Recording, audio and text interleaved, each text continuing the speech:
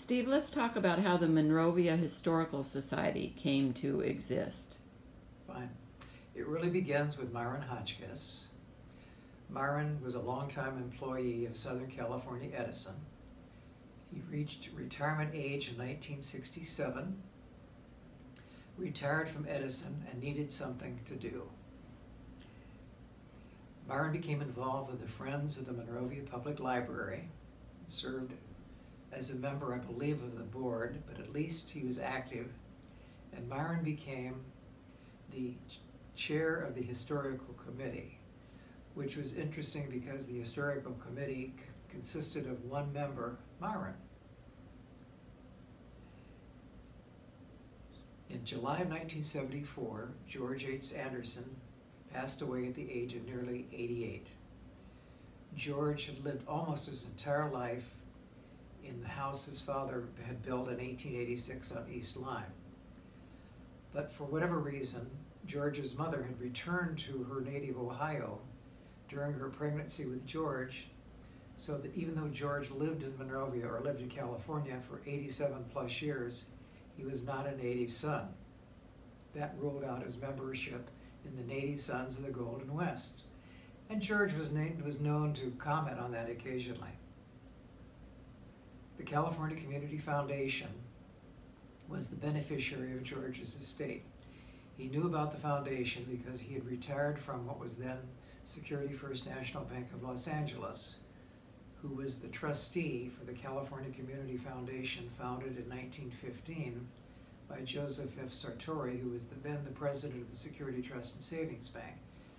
George had an older brother, Louis, who predeceased him, so George had no near relatives to leave his estate, and so he decided, knowing of the foundation, to leave his entire estate, including the house, the Anderson house, to the foundation. About that same time, we began to celebrate the American Bicentennial, the 200th anniversary of the signing of the Declaration of Independence in 1776.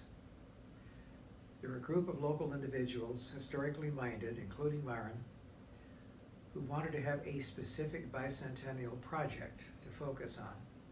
And the idea was suggested that the committee obtain an early Monrovia house, restore it, and furnish it so that future generations of Monrovians could immerse themselves in what it would have been like to live in the Monrovia of the 1880s and 1890s. The chair of that project was Bryce Tullis. And finally they decided that the Anderson house would be the type of house that would lend itself to their concept of an historical home. There's some debate whether the house was given outright or whether a grant was made by the California Community Foundation to purchase the Anderson house. I should mention that the house was not a saleable property. It suffered from more than, George just didn't believe in doing much about his house. I remember the front yard as being primarily sand with a sago palm or two. The house appeared to have not been painted in, a conservative estimate would be 40 years. And it needed a lot of tender loving care, and George had not spent much on the house. He simply lived there until his death in 1974 and only lived in a few rooms of the house. For example, when they were clearing out the house, they picked up the carpet in the living room or the parlor. And George had followed the same pattern that my grandmother used to follow, which was putting down newspapers over the bare floorboards because they weren't completely sealed, and using those newspapers as a barrier between any air that might have seeped up through the cracks in the floorboards and keep it in the newspapers rather than permeating the carpet. Well, they pulled up the carpet, and here were newspapers underneath dated 1929. So obviously George did not renew those newspapers on a regular basis. So anyway, the grant was made to the Friends of the Library because they were a 501c3 organization that could receive the funds. And then the Friends in turn purchased the house from the California Community Foundation and received title to it in July of 1975. And was that a $9,000 grant? Is there 8 or 9,000. I think 9,000 is probably correct. So while I've seen that the house was deeded directly to the Friends, I think it was via a grant. So the net result was the same, but I think that the foundation probably had to receive some financial benefit from the house for trustee purposes, and so that's how it was handled. So Myron became very much involved in the restoration. I believe he worked on the front porch. I think there are pictures of Myron standing near the porch, admiring well, I shouldn't say admiring, probably estimating the task at hand, and maybe later admiring his handiwork in shoring up the porch. In the meantime, in his one-man capacity as chair of the historical committee, Myron had been collecting all the Monrovia memorabilia that he could. He made it known throughout the community that he was actively seeking out donations of historical material, and so that's how the Historical Society's collection began, with donations to Myron. And then that was augmented by all of Myron's own research. He wrote articles just for the joy of writing about a Monrovia historical topic. He wrote for a little blurb for the Monrovia Today, the community newsletter. Janet Bennett, who's still alive and living in Orange County, cultivated a friendship with Myron, and she encouraged him to write on a topic. And she was the public information officer for the city of Monrovia. So the newsletter would feature a Monrovia yesterday, and then she would pair that with the Monrovia Today. So you had the historical perspective, and then you had the modern day counterpart. And Myron wrote all the Monrovia yesterdays. The house was completed about 1975, no, probably a 2-year project, let's say about 1978. And it was formally dedicated in September of 1979. And here is the dedicatory brochure from the dedication day, September 16th. It was a nice ceremony. People were invited to attend. There were tours of the house. And then there was a formal dedication on the front porch of the house as Monrovia's heritage home. The idea originally was to not only refurbish the house and then furnish it with typical furniture, but also to let it serve as a repository. The repository aspect never really matured. It ended up being part of Myron's personal collection. In fact, he kept hinting broadly that it would be really nice if the Historical Society took ownership and provided a home for it other than Myron's home. And finally, when Myron revised his will, he laughingly said to the Historical Society board, "Well, I've willed the contents of my house in the Monrovia Historical Society, and now you'll have to deal with it." So it was a repository, viewed as a repository of what? All historical material. I mean, both what Myron collected himself from sources outside the Historical Society, the huge photographic collection that Myron created himself, the articles that Myron wrote about local history, and anything else really that came his way that he thought would be of interest, historical interest in the future. And so where did he get some of these pictures? Some from the Women's Club collection, or? Yeah, exactly. When the Women's Club disbanded in 1974, Myron, I believe, was given access to the photographs that were on display in the library, which he collected. The Women's Club Library. The Women's Club Library. When the clubhouse, when the club voted to disband and place their clubhouse on the market, I believe Myron was contacted, or he contacted the club and said, "I know you have historical photos in your collection. May I have them to add to the historical collection?" The answer was yes, so Myron gathered those. There were a lot of them having to do with the Bowerman family and the Bartle family, because they were prime movers in the creation of the Women's Club. And then, was it C.T. Renneker? C.T. Renneker, you know, and Sandy, I don't know who had C.T. Renneker's collection. He was Monrovia's first historian. He died in 1936, shortly after Monrovia celebrated its 50th anniversary. But many of those pictures have inscribed on the back property of C.T. Reniker. So he was a collector of historical memorabilia as well. Between 1936 and Byron receiving it about 1974 or 75, I do not know in whose custody it was, but it was saved and provided and given to Byron. So we have 1979, the dedication of the Anderson House, and it was about that time that the Friends of the Library, who still had title to the property, realized that dealing with the Anderson House was beyond the scope of what they needed to do. They were spending a fair amount of their time, and probably some of their money, on the Anderson House. That was viewed as taking away from their primary objective, which was to be a support organization for the Monrovia Library. There was no, at that point, there was no other 501c3 organization in Monrovia who could take title to the Anderson House. So Jan Marug and Kay Coughlin, two longtime Monrovians, put together a mailing list of people they thought would be interested in supporting the formation of an historical society. They contacted them. I was one of them. I still have their letter. It began with the message saying that it was a long-time need felt by many Monrovians that as the fourth oldest incorporated city in Los Angeles County, Monrovia should have an historical society, but it did not. So the point in making the contact was to invite people to join in the formation of an historical society.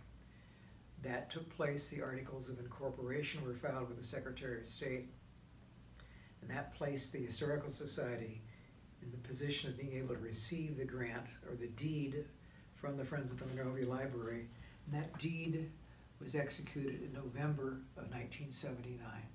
So by the beginning of 1980, the Historical Society was up and running with a full board of directors. They had title to the Anderson House, and they had an established membership. The next event was the meeting of the first formative meeting of the Monrovia Old House Preservation Group, because at that time that was the group's formal name. They existed first as a committee of the Monrovia Historical Society, and then within the first 2, possibly 3 years, as they grew in numbers and in strength, they decided they wanted to become an organization in their own right. So they filed also for 501c3 status and received it. They began having historical tours. I believe the first one was in 1982. And that's a tradition that continued up until this last May, when the COVID-19 virus precluded there being a tour.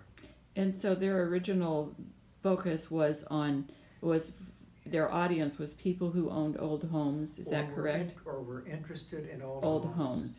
And largely homeowners who were hands-on in the restoration. One of the purposes of the group was to acquaint people who were doing that with each other so they could share stories about their own restoration experiences and share resources as far as personnel or companies they had found to assist them in the restoration process. So it was, primary focus was preservation.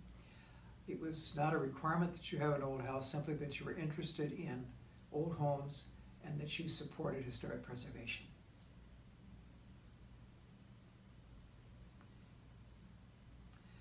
Following the establishment of the Monrovia Old House Preservation Group, there was a shift in the membership of the Historical Society.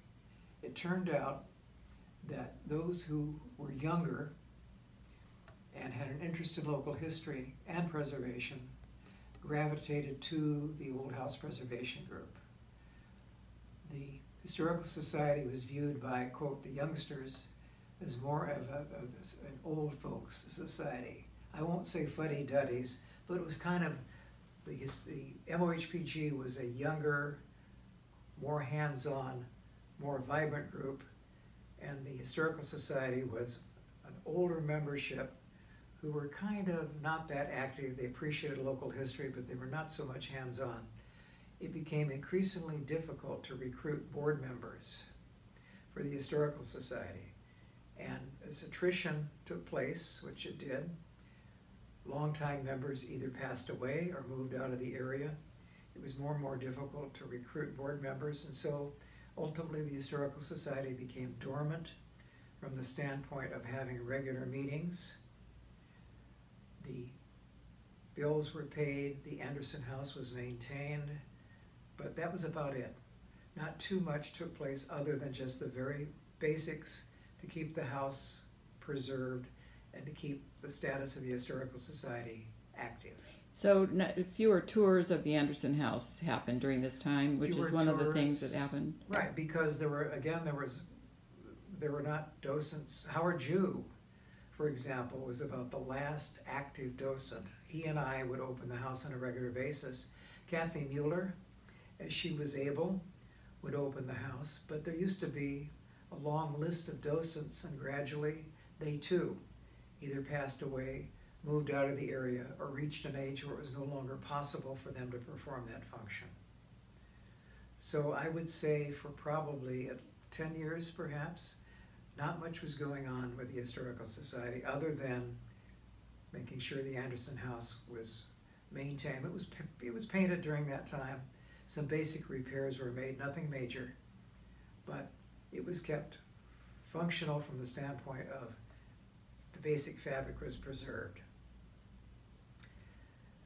2015, actually earlier than 2015, was the receipt by the city of Monrovia of the residue of the Bartle Trust.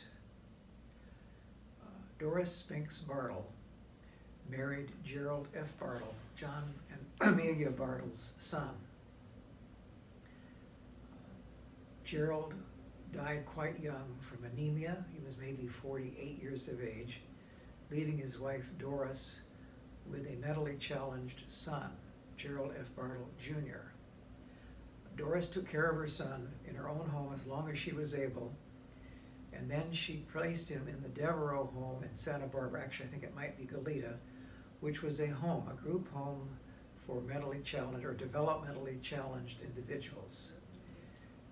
She also knew that she wanted to prepare for his care after her death, so she created a trust that would ensure his proper care for his lifetime, with the provision that upon his death, the residue of the estate would go to the city of Monrovia for library purposes, which was extremely important, extremely appropriate, because it was her mother-in-law,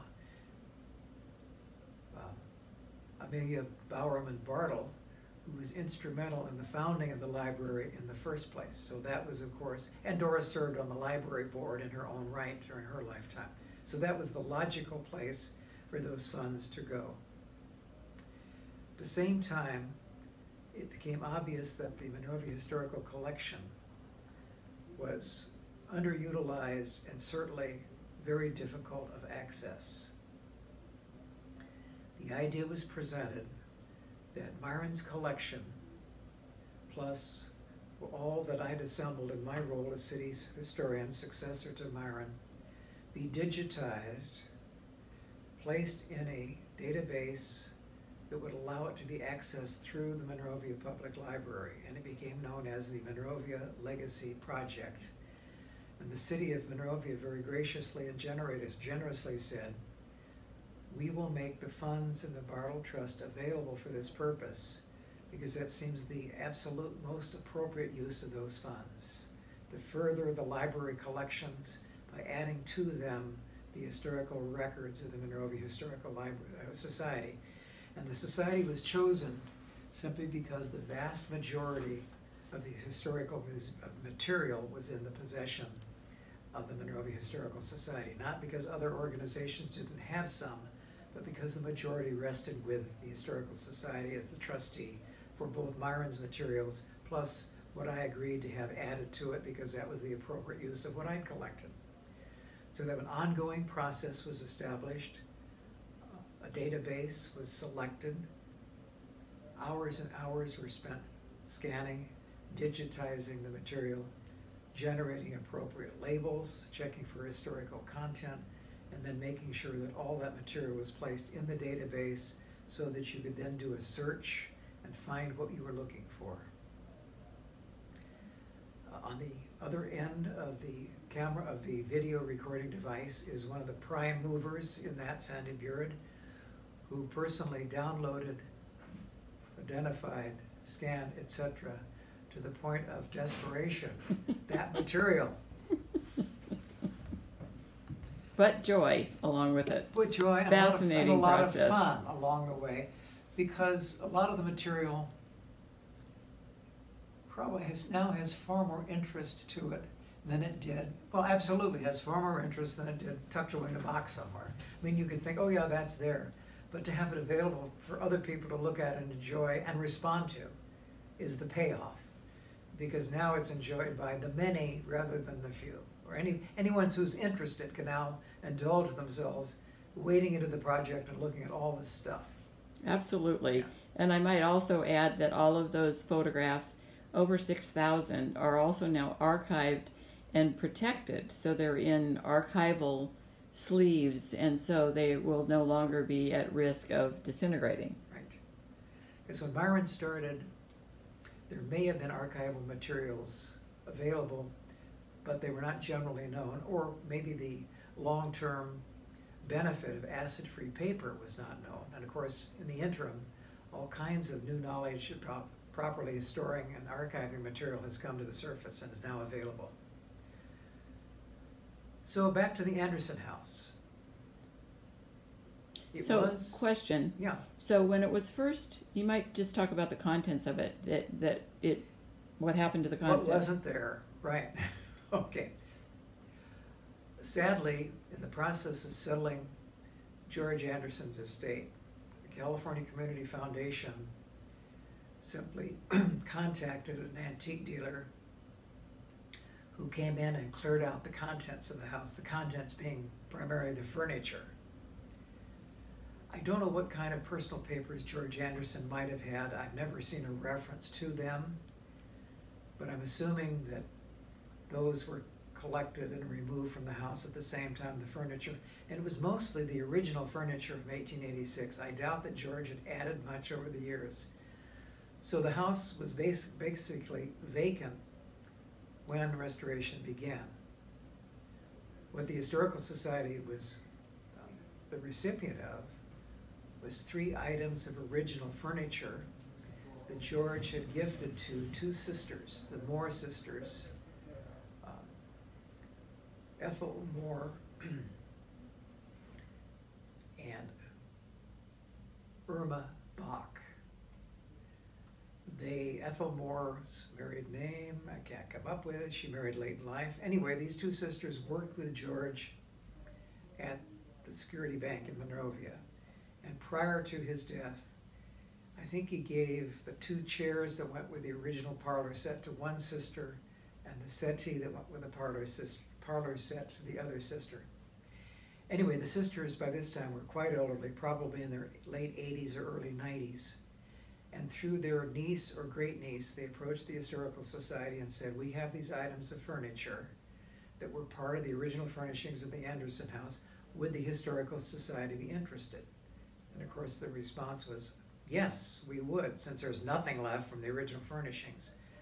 So those 3 pieces of furniture were reupholstered in mohair by Ralph Bloomquist, who was the husband of Madeline Bloomquist, a longtime Monrovian who was active with the Historical Society.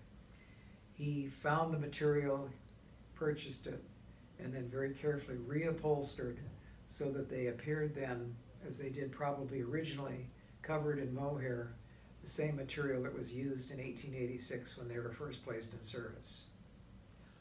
All the other furnishings in the Anderson house presently have mostly been donated and some have been purchased to round out the furnishings.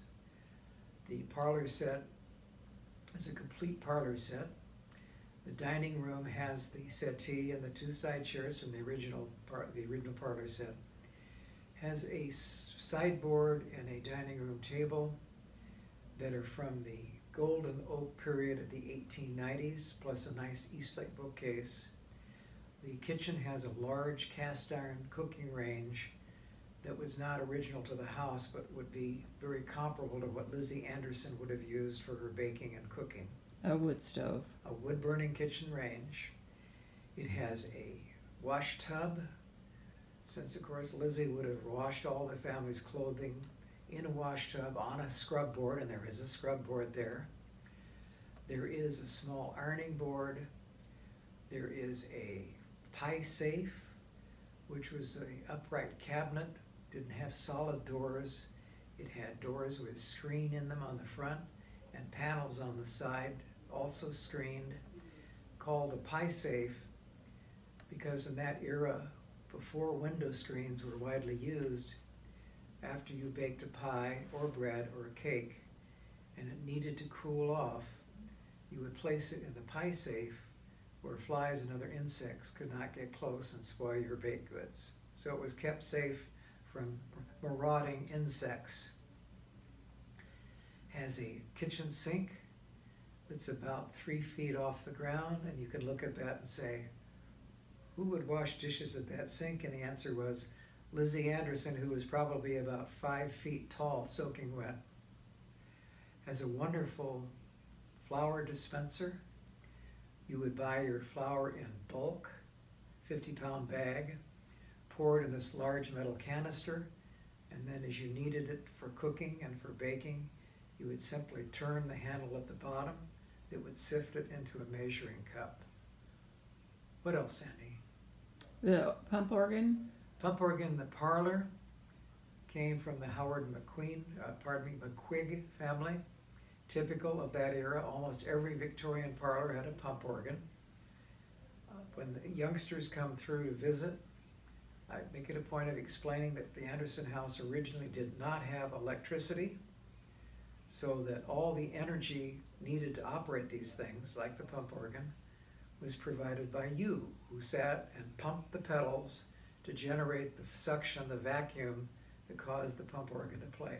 Same thing with the sewing machine in the dining room. You sat down and moved the treadles that moved the sewing machine to do the sewing. No vacuum cleaners, so you ran the carpet sweeper that swept up the dust on the carpet. If you needed to clean the carpet thoroughly, you hauled it outside, threw it over the clothesline, got a rug beater and whacked the rug until all the dust was shaken loose and settled to the ground, and you carried it back in again. So all of these things were donated back and then organized and displayed by the Historical Society, is that correct? Right, and the prime movers in that were Ken and Lukey Schmidt. They took that on as a personal project. They logged in the donations by what the item was, where it was located, and the donor. I believe Lukey coordinated the refinishing of the interior by working with an interior decorator to come up with a paint scheme and a flower and a wallpaper scheme that would be complementary for that era. For example, the dining room has a pattern, floral pattern that would have been typical. The office has a typical repeating pattern from that era. And some thought was given, and then the bedroom, the middle bedroom, has a wallpaper pattern that employs small repeating pattern of rosebuds. I mean, Lukey researched what would have been typical for Victorian interior decor and then made sure that those things were selected and utilized. And then Bryce Tullis coordinated the major renovation? He coordinated the resident renovation. He drew up the restoration plan, room by room.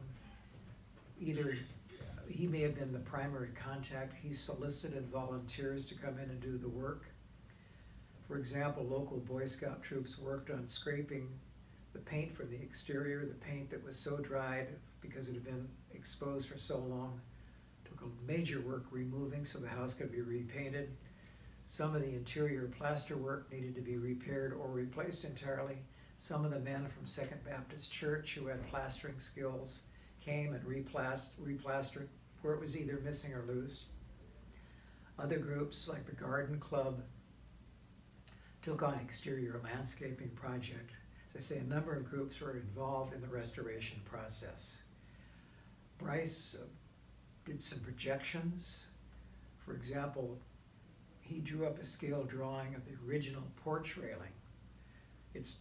What's there now is a replacement for the original porch railing, but Bryce took the picture from 1886 or 7 and scale drawing to allow that to be replaced at some point.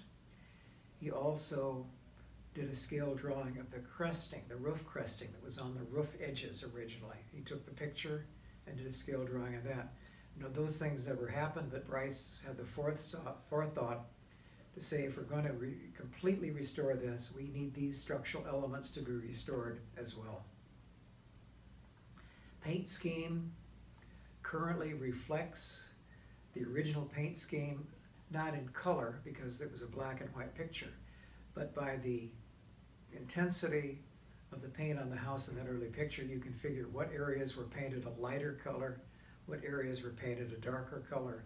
So the choices of color were made based on that original paint scheme, not in terms of color itself, but in terms of the choice of contrasting colors. 2020, the Anderson House roof was replaced with wood shingles in 1994 or 1996, about that time.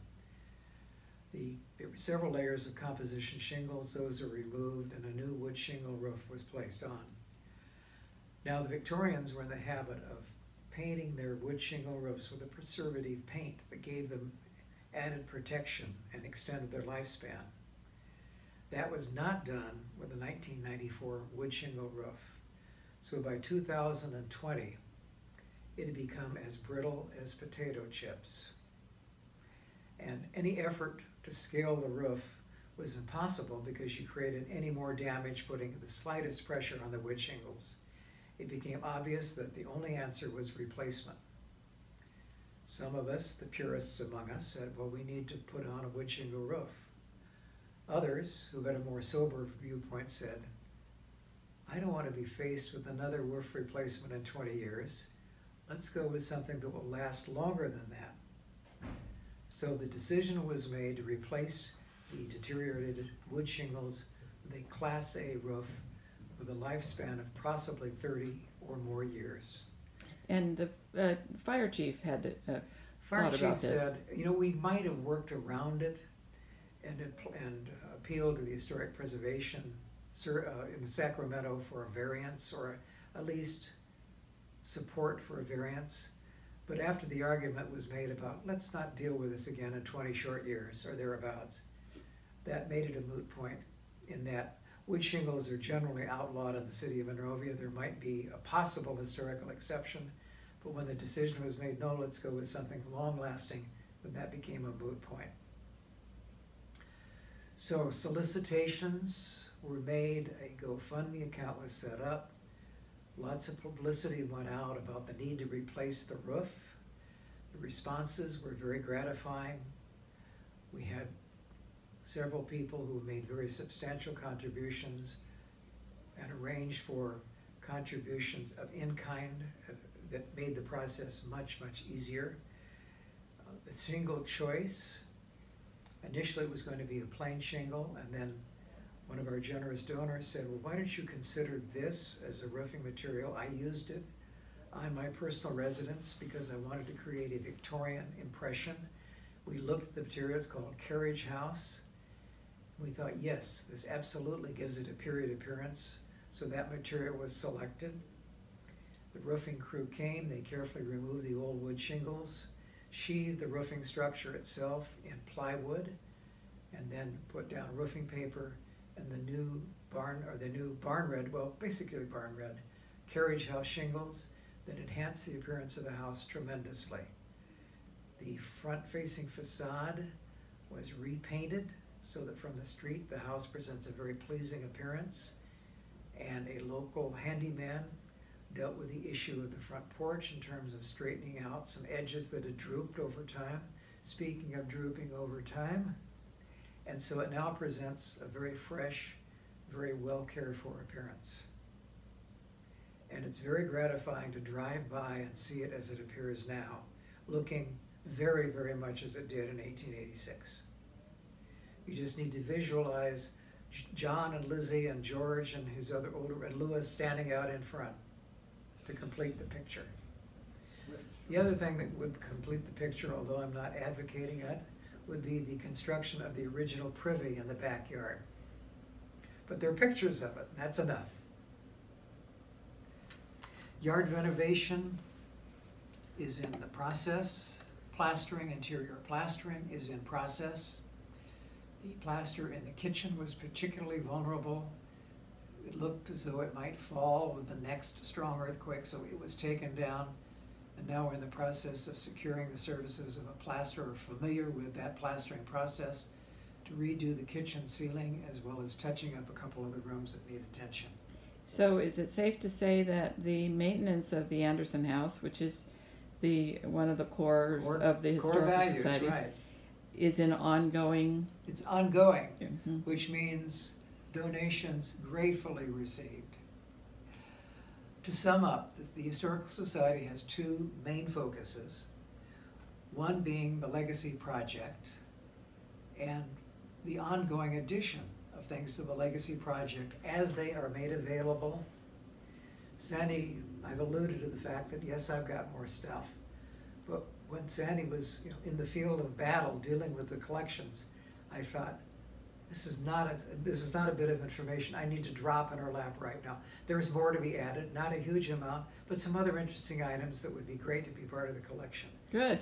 And then the other part of it, of course, is the ongoing maintenance of the Anderson House, the plastering, the landscaping, and getting docents secured and in place, and making sure it can be open once again on a regular basis for school children, as well as made available on a request basis by other interested individuals or groups of individuals. So the Historical Society is back vibrant and active and has an active membership. It does. And continues to, as this series of videos shows, we continue to produce things of interest of a historical nature, right, coming from your brain and others. And others. So it's still fulfilling a very important purpose in making the Anderson House available to anyone wanting to know what life was like in Monrovia 100+ years ago.